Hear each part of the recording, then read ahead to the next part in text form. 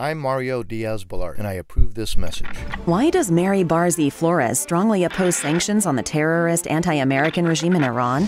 Could it have to do with her household income? At barziflores.com, the firm brags of handling international arms conspiracy cases. They boast about defending criminals that arranged millions of dollars of arms shipments to Iran in violation of the U.S. arms embargo. Making money at the expense of our national security and now wanting to represent us in Congress is just wrong.